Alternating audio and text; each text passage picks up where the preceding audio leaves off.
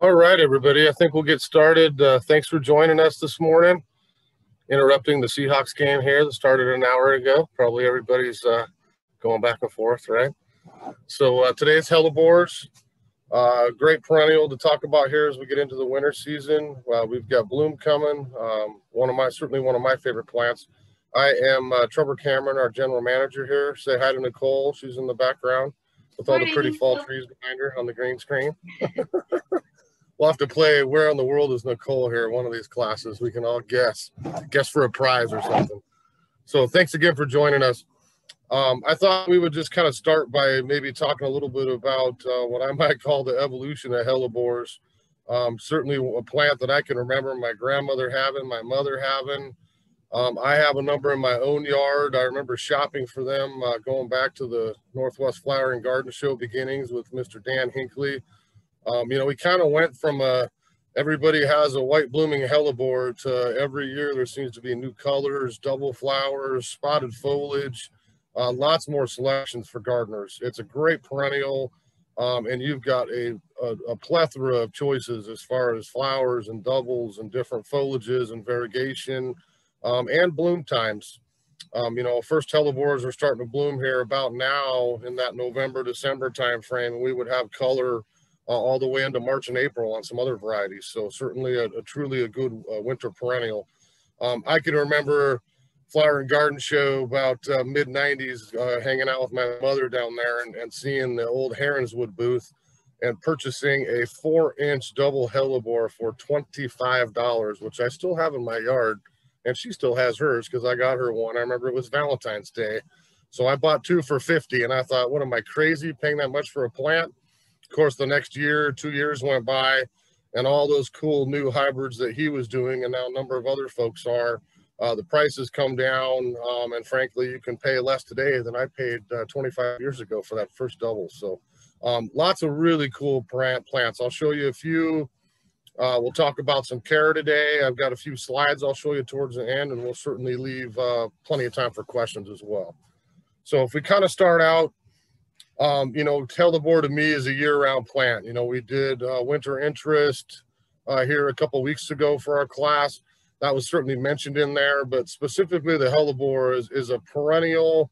They're super hardy up here in the Northwest and something that will stay evergreen, nice and clumpy growth. But again, I would get flowering. Ours first few are just starting to bloom, and the majority of them Christmas, January, February, March. So sometimes we call them Christmas rose, Lenten rose. They've got a bunch of different names on them. Certainly, if you look at your sheet, I hope everybody got one on the net. If not, let us know. There's a link on our website to it. This will have some good general information, and it will also list, kind of the four main species we're talking about today. Many hellebores over the years have been crossed and hybrids. Nowadays, yes, you can still find some of those straight species around, but a lot of the plants that we find at a great nursery like Sunnyside are hybrids of different species or bred into groupings. So we'll talk a little bit about collections here a little bit later. Drought tolerance is one of the first things that comes to mind with hellebores. I don't like watering a lot in my own yard. I think people life-saving water these days. I would essentially walk away from a hellebore planting, except for the heat of the summer with occasional irrigation. We're not going to need to water these guys much long-term in our yard because they're so drought tolerant. As long as I've got good drainage, I can use that as a really nice kind of woodland, part shade, part sun, shade, perennial that I can put underneath trees. I've got old evergreens. You've got kind of dry shade area. That's an excellent choice to mix into those kinds of gardens where we can utilize the hellebores, enjoy the foliage and the winter bloom. I think they'll take more sun than you think. I've got some at my house for 20 years that get sun up, till 2, 3, 4 o'clock in the afternoon in the summertime. And I don't have leaf burn. I've got no issues with extra water. They're good for shade or part shade, but I think you'd be surprised. Most all of them, maybe not all day 100% sun, but I think they'll take a little more sun than most people give them credit for. Fertilizing, if I kind of go through the sequence of what I do to mine during the course of the year, fertilizing comes to mind first. when I walk out, just around the holidays, I'll typically feed my hellebores sometime in that January, February, March time frame to get them going early in the season. I use a lot of mulch or compost up to my crown, so I will just scrape that mulch away, put a nice rim of good organic rose and flower food from EB Stone. That's a great food. I'll put a little bit of that down, cover it right back up with the mulch, and then off we go. So if I feed coming in out of that, kind of going into winter, middle of winter, and then maybe I do one more dose later spring, that should pretty cover me for the year. That second feeding in that May, June time frame would help me with bud set, a little nicer foliage over the summer, and I probably get rewarded with a little bit more bloom as we get into that next season. Okay. Pruning, I cut all of mine back once a year. I think some people that talk about hellebores and maybe have had issues with them, it tends to be the bugs that hang out underneath the foliage in the cold of the winter. If I'm a little white fly aphid little creature, I'm going to find the nice warm sheltered place that I want to hang out and keep my kids alive till the next season. So I'm going to find something like a hellebore, big palmate leaves that I can hide out underneath, stay sheltered, have some sugar to eat in the winter, and then boom, we go back to spring and you get more. So to me, walking out that one time a year, I walk out right at Christmas to New Year's, and I will go to my clumps of hellebore, take my pruners, and I will cut every single leaf off at the ground level. Let them start over again. I get rid of all those leaves into the yard waste. I start with fresh green foliage. And because they're just starting to bloom, now I can really see the flowers. Sometimes to me, an older hellebore with all the foliage, you see the flowers poking out here and there, but I'd rather see that whole brand new crown come out each year. So I choose to cut mine back once a year. And then again, as we go through the season, certainly if I have a leaf that's bad or off color, I have young boys. If the boys step on a leaf and I have to cut it off, then it comes off in the summer. But we can kind of maintain that the nice, fresh, healthy, clean look all through the season that way with just that one annual prune in the winter. This is the time of year as we head into winter that we want to transplant, divide, all those things as gardeners we want to accomplish here in the dormant season. With hellebores, it might be a little trickier because, as a general rule, I would tell folks go out and divide or transplant your perennials, anytime during the dormant season. But because these little guys bloom in the winter, I would rather have you get your divisions done and dividing and transplanting done here before they bloom. So if you've got ones that flower Christmas, January, try to get it done here in the next couple of weeks. It's not the end of the world. You wouldn't lose the plant, but I think sometimes if you walked out and tried to do it in March and February when it was in flower, you might lose some of that flower power just for the season as they get moved. So try to get your dividing, transplanting done here over the next little bit before they bloom. I mentioned bugs real quick. Again, the foliage is the main issue. We don't have to get murder, death, kill. We don't need systemic. There's a lot of good green organic choices that we can use to take care of simple bugs like whiteflies and aphids. I brought in the super insecticidal soap from Bonide. We could use neem oil.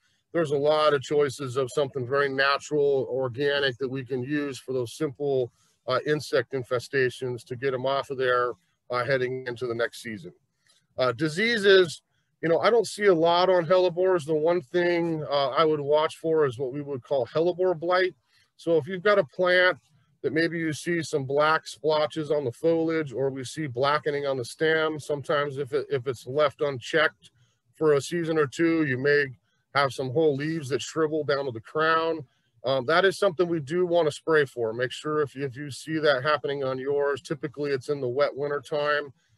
To me, it's always a sign that maybe the drainage isn't the best and we might have to get him raised up or transplanted into a little higher, drier spot. But if we have that happen, for me, again, I would rather remove the bad foliage. We don't want that on there anymore anyway. Sometimes it's removing all of the leaves down to the crown to get rid of it.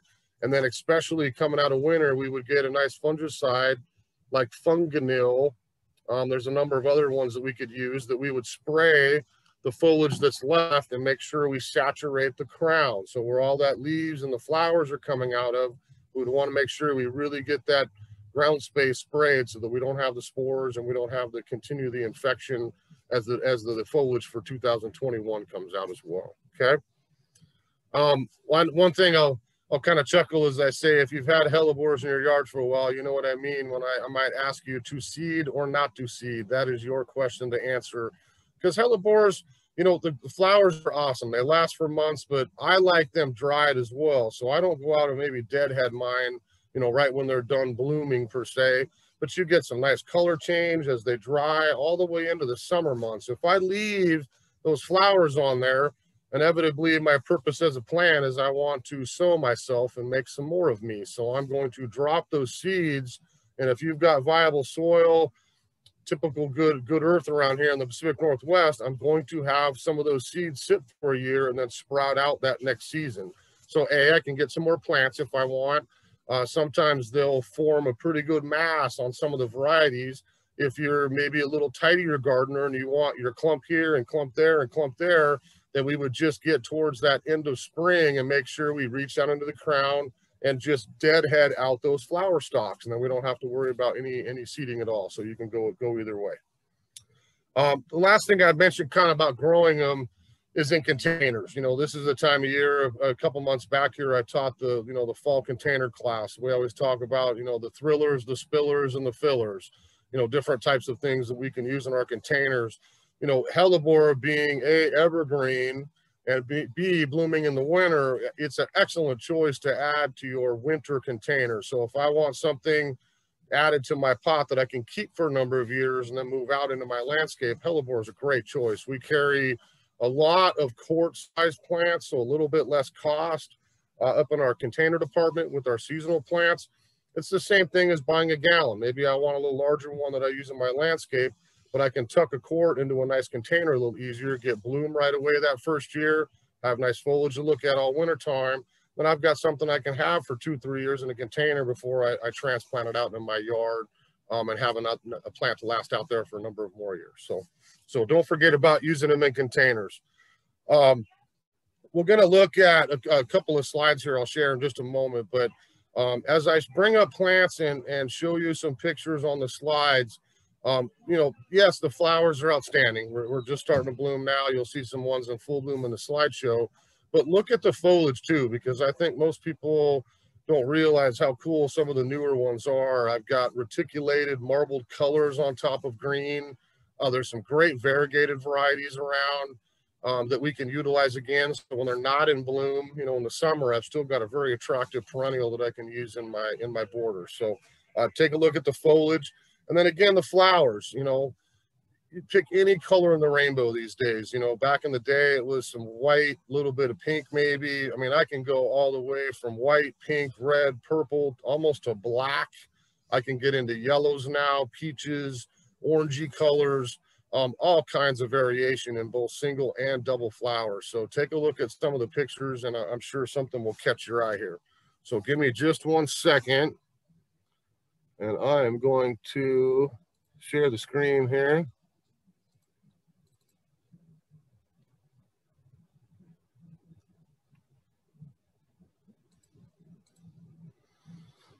Okay, so there's me. We don't need to keep it on that one. But here's a couple, if you look at your list that we sent down, that you can get on our website again. If you look at some of the species on there, Fetitus is a little bit different hellebore. I've got a plant here I'll grab. This has got kind of more of a little split leaf. You can see that same clumpy growth habit. This would be a spring bloomer, okay? It's got a nice little light smell to it as well.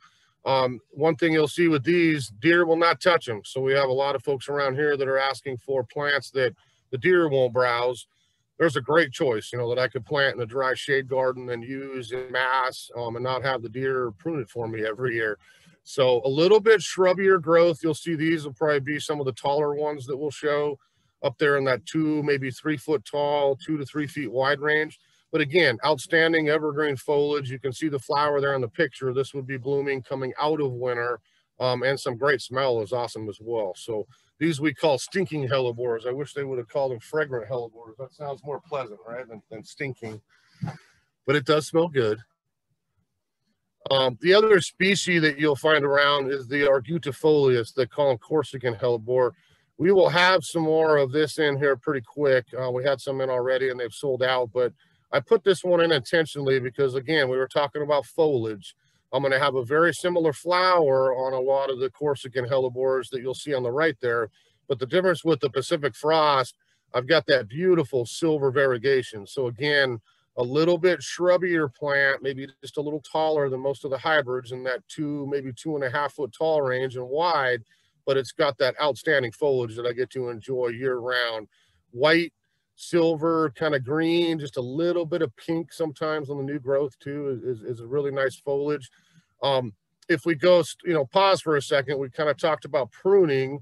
If I go back one to the Fetitus, and then we look at the Corsican hellebore, those two again are that early springtime flower. I'm not going to cut the foliage off of those. I want to make sure this is clear. Those are the two types of hellebores. I'm not going to walk out at the holidays and cut all my leaves off. I want to let those guys alone all winter, let them bloom in spring. Once my flowers dry, probably a little later spring to early summer, now if I want to cut that back and let it start over again, that's the time to do it. So that would be the difference with those two species. Now we'll look at just a couple of collections, because now with all the hybrids, you'll see on your list there, I have Niger, Orientalis are kind of the two original species. But now most of these new varieties are cross or hybrids, essentially crosses of different types that are put together. We've went from, old hellebores always kind of had their flowers hanging down. You could see the color, but it wasn't standing up and kind of facing you as a gardener where you could maybe enjoy the flower a little more. So that's the point, I think, a lot of these hybrids, making varieties that different colors, nicer foliage, and again, flowers that stand more upright that I can see a little better in the garden time. This is one series, the Ice and Roses. It's got great flowers. There's a couple of demos there. I'll grab you one.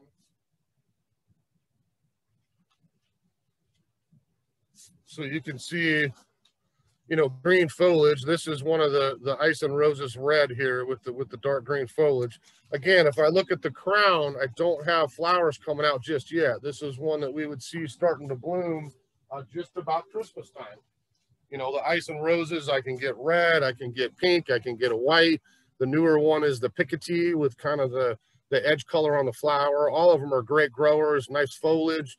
And a little bit smaller. The hybrid hellebores like these, I would expect maybe something 18 inches tall, maybe 2 feet wide on an older clump. And again, something I can divide very easily and spread as well.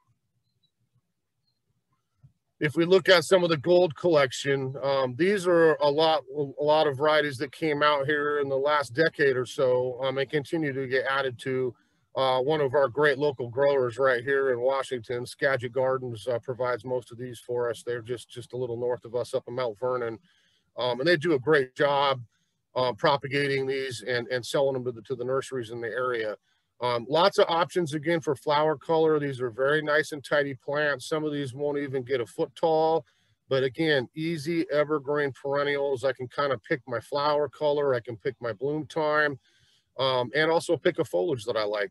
So this is probably the one that you would see blooming a little bit more like now. If we look at a couple of varieties in the gold collection, I'm going to see some buds coming out of my plants here pretty quick. This will get me some bloom going into the holidays and then kind of going through that midwinter time frame. So you'll see Pink Frost has got a little touch of that pink in there with a nice white. Ivory Prince is one of the all-time best sellers. If you like a nice bright white flower, a little lime green in there too, that's an easy one to grow and a very heavy bloomer. A couple more in the gold collection, Cinnamon Snow, and Monte Cristo. I brought one here.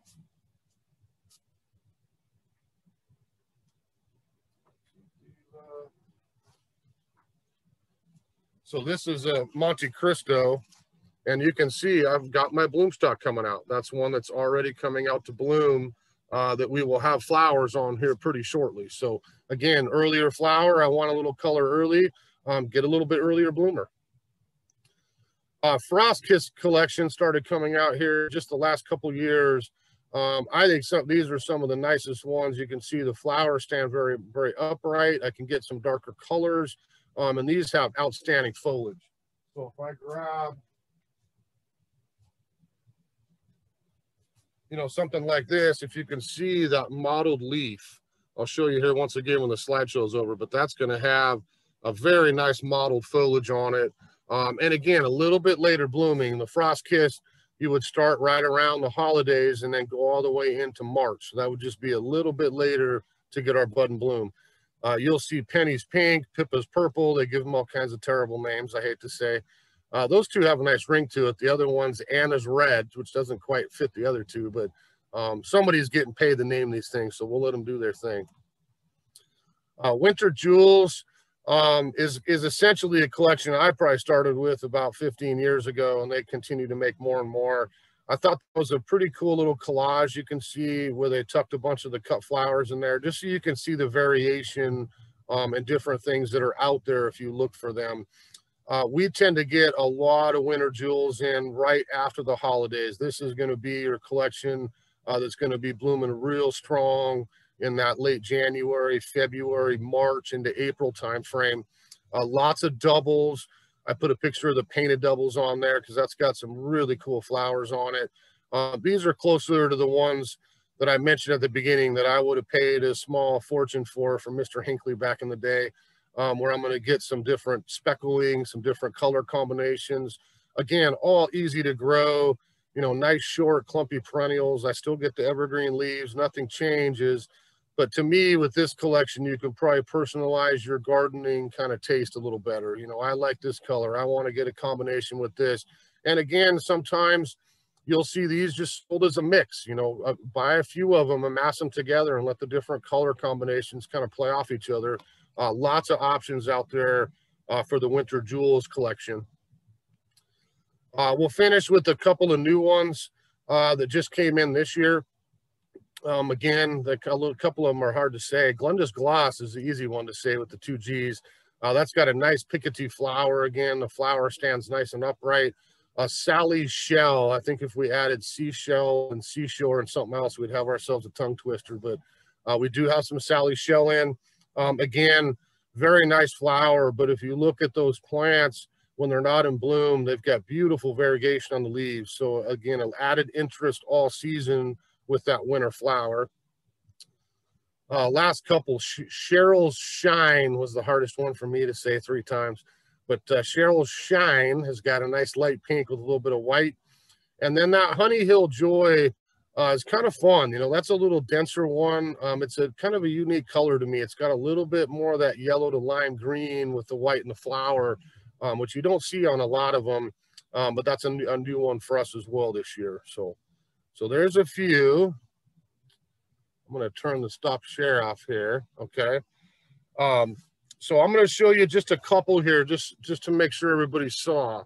So this is what I'm talking about when I say that variegated foliage. If I put that right up to the screen, I know we got sun today, so it's a little bit glary, but I'll turn it here a little bit. If you can see, again, that lime green reticulation on top of the dark green, you know, that's a sweet leaf to look at in the garden, in addition to getting the flower here pretty quick as well. So look for some cool variegation like that. And just as an example, just to make sure everybody saw it. So like this was the Monte Cristo, one of those gold collection hybrids.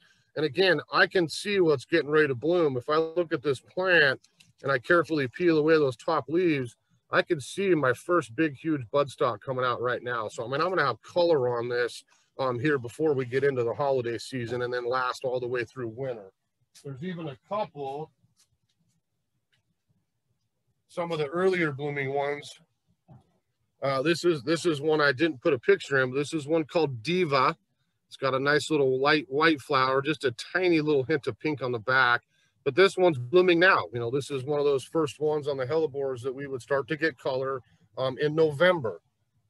Jacob looks nice and green. That's a beautiful plant, nice and full. But again, if I carefully look into the middle here, you'll have to trust me because I can't shove it up to the lens. But you can see the first white flower bud coming right out of the crown right now. So I would have color on this little guy here in the next couple weeks and start again through the holiday season. So just a little bit earlier. This is one that started to open. This is one of the new ones we just looked at called Cheryl Shine. So again, if I look at the leaves, I've got a very nice, hopefully you can see with the glare, you got a very nice variegated leaf. But again, if I look at that flower, you know, that's already opening up. I've got a very unique color. You can see the center of there starting to dry.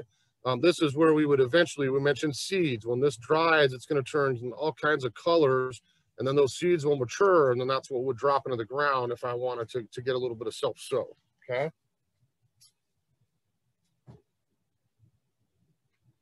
Just to make sure we saw, again, maybe this one we can see a little better.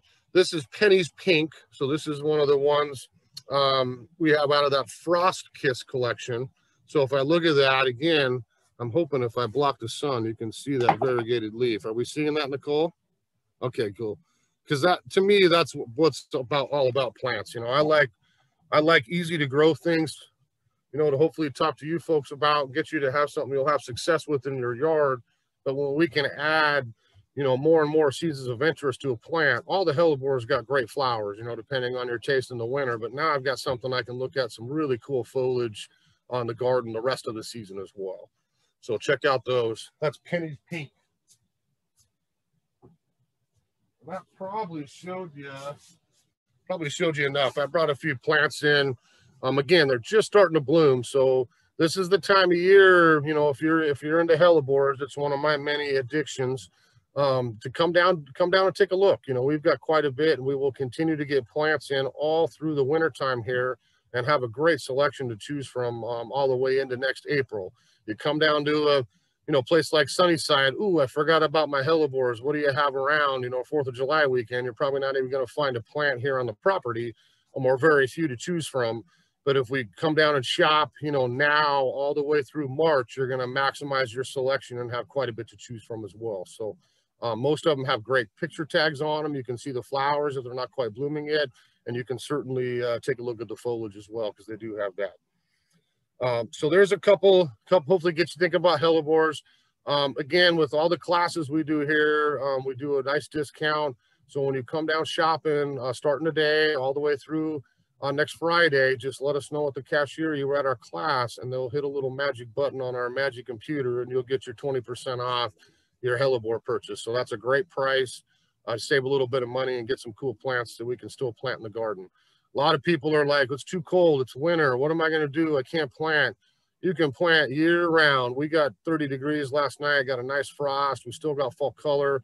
If I can get a shovel in the ground, and that rarely happens around here where you can't, then I can put a plant in. You get them in the ground now, you're going to be much happier as we grow through the winter time. We get root development, we have a much nicer plant when we get into that next growing season. So don't hesitate to still get planting. I'll just mention real quick, I get to wave goodbye to you after today here for a couple months. I'll be back teaching again about mid-January. We'll start kicking on the 2021 list. We'll have on our website here pretty quick.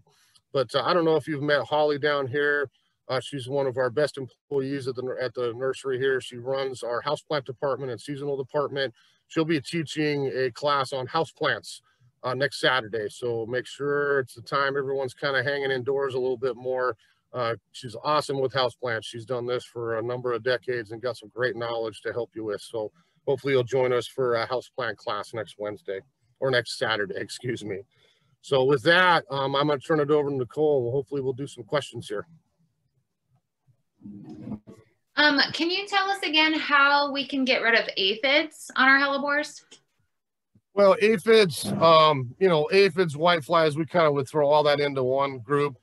You've got a number of different options. You know, the easiest thing to me, if I walked out at Christmas time, mine's starting to bloom, and I wanted to remove the foliage like I talked about, and I saw bugs on there, I clip all the leaves off, put it in the yard waste, and you probably don't even have to spray.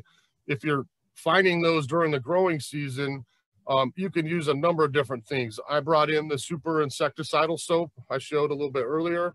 You know, that would be very effective. If I got this down, maybe sprayed once, wait 7-10 days, hit it a second time, I'll catch the eggs, and I'm going to win.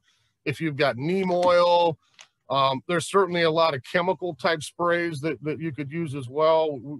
I try to recommend a lot of green things during my classes, and with those, there's no reason to go buy murder, death, kill, systemic. You can get something very safe and natural like the neem oil, insecticidal soap, Bond neem. We could go on and on. There'd be quite a few choices. Excellent. Somebody has a hellebore that's planted under a rhodie and it's never bloomed in the 2 years that they've had it. Do you have any ideas or suggestions? I would guess probably a little bit of fertilizer. I would ask that person if they put a lot of bark down, maybe as mulch. If we're heavy on the bark, we always need to add a little bit extra food. But rhododendron's very shallow rooted, so they work very well together. I've got hellebores near rhodies in my own yard, but I make sure to put a little extra food on that guy. The rhodie is going to probably take up most of that surface nutrient, and then we want to make sure that hellebore's got something. So try, take your crown of your plant, put a nice little rim of food around that here in the middle of winter, and then maybe reapply one more dose here later next spring. I think you'll have a much happier plant. And what kind of fertilizer do you recommend, not just for this situation, but for hellebores in general? I would always use organic, especially here. This is one thing that I probably feed a little bit earlier than I would most perennials, obviously, because they're blooming in winter. With the amount of rain we get, and a lot of people get in the winter, synthetic foods are going to flush right through your soil. So if I get something organic, this is our signature brand is EB Stone. This is the rose and flower food. I use this on all my perennials, my roses, a lot of my flowering deciduous plants. That's a really easy food to put down. Nice thing with organic, you can get the measuring cup out and and do the cooking thing and measure your quarter cup or whatever you need. But I literally go, oh, you get a big handful, you get a small handful, sprinkle it out there, cover it up, and then off you go. Very, very easy. Do slugs like the hellebore leaves? Not usually, to be honest with you. I mean, hellebore, I kind of chuckle if you want to learn some history, type in hellebore and look back to, 6 centuries ago in England. They used to use it. I think number of kings used it to rid themselves of their wives, believe it or not. It's got a poisonous little bit in the root system, not the foliage, but they're very resistant to most animals. I mean, you're not going to see deer browse on them. I would not worry as much about slugs. If you do see trails on them, here and there, they might be crossing over that to get something else. I've never had a slug eat a hole in any of my hellebores at my place. By chance, if they're starved and that's the only thing you got for them to eat, use a natural slug bait. Sluggo is very easy to use. The iron phosphate, it's safe for the pets, the kids, wildlife, and it's very effective on the slugs. Are all hellebores deer tolerant, or just those the ones you talked about, the stinking hellebores? Yeah, they'll put hellebores on the I don't know if anything is deer proof. There's a few things that perhaps are, but they'll put all that on the deer resistant list. I don't think you're ever going to have the deer browsing on the hellebore foliage. Excellent. Do the tags on all of these hellebore varieties, will they mention when each specific variety bloomed? Yeah. In fact, I should say this, we should update it because we do this every year. On our website, I still believe there is a kind of a calendar graph chart that will show you November to April, and it's going to have different sections shaded in when different collections bloom. That might help you choose your flower. But if you come down here, everything's got a tag on it. I'd say 99% of it even has a picture with the flower. And then we would just look right on there. It would tell you November to January, December through March. It would give you that 3-month interval when they're in peak color. So we've got some questions, some confusion about the cutting back. That depends specifically on the variety, right? And when it blooms, and you basically want to cut it when it's done blooming. And well, I would almost put it in two. If you have the Corsican or the stinking hellebore, and a lot of gardeners already have them or add them, to me, those were a little shrubbier, and I may not ever prune that. I had Pacific Frost in my yard. I don't even think I touched it for over 5 years before I finally said, okay, let's get you cut back after it's done blooming. So that would be the opposite. I would be out there, probably March, April, even early May, and I would be cutting it back some to let it start over again. The hybrids, the Niger, the Orientalis, all those different ones that we showed there in the show, I would rather get rid of my foliage before it blooms. I'm not saying you have to. but at least get rid of some, because if you got an old hellebore, it's a big, thick clump of foliage. And yes, I see flowers popping out here and there. I would rather walk out in my yard in January and see nothing but a clump of flowers coming out of the ground and get rid of my bugs and start to plant over once a year. So I would prune, half of them if they're kind of that Christmas Lenten rose style. I would want to prune that probably right before they start flowering. If it's the species, the Corsican or they're stinking, wait until they're done blooming a little later in spring, let them regrow over the summer, set their buds, and then you've got the bloom again the next year. And when you say cut back, how drastic? Are you just giving them a haircut, or are you totally? Oh man, I think I don't have any leaves left on mine when I cut mine back. So these aren't, again, these are young plants. I'm not going to send this home with you and say, go cut all the leaves off. We wait a year and do this next year. But literally, if this was in my garden, let me get a little fuller one here. Just one second. So here's one that's a little bit bushier.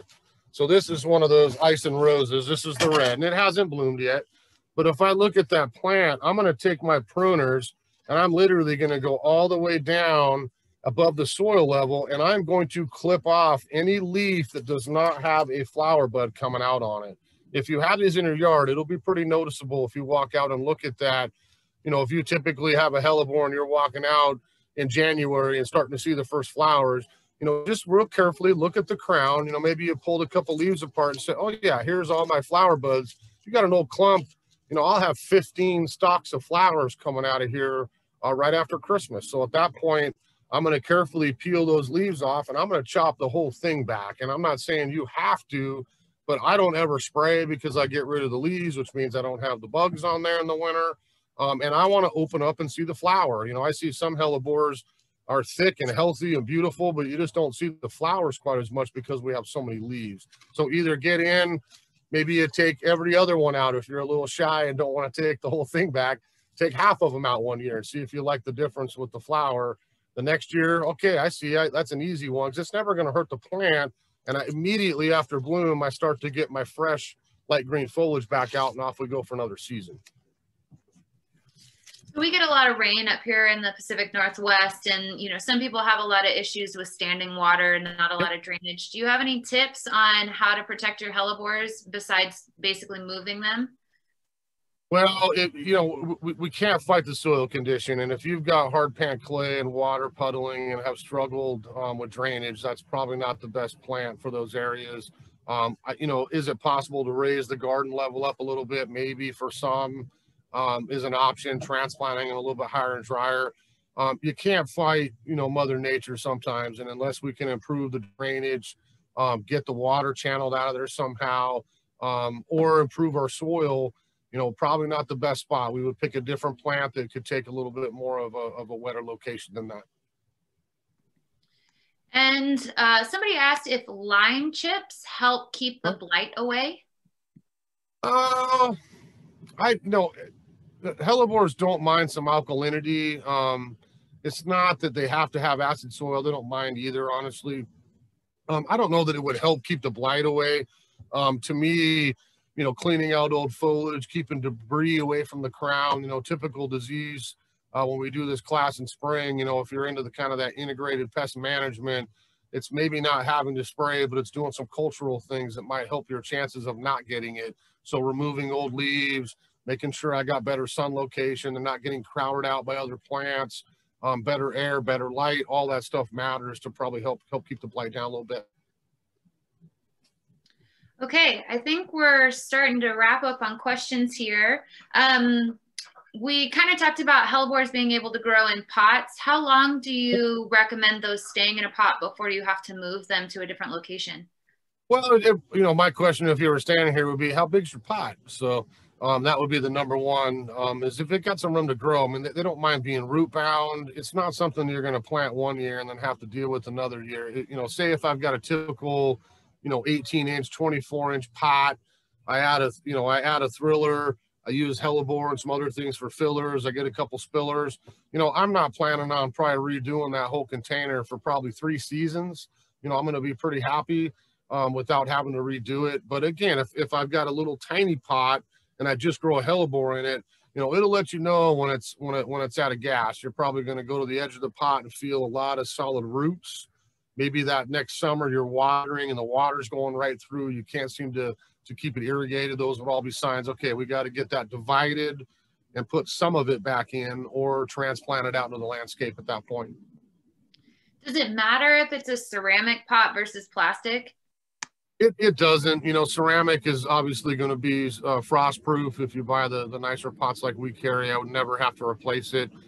Plastic at some point is going to probably crack or fade or get run over or something.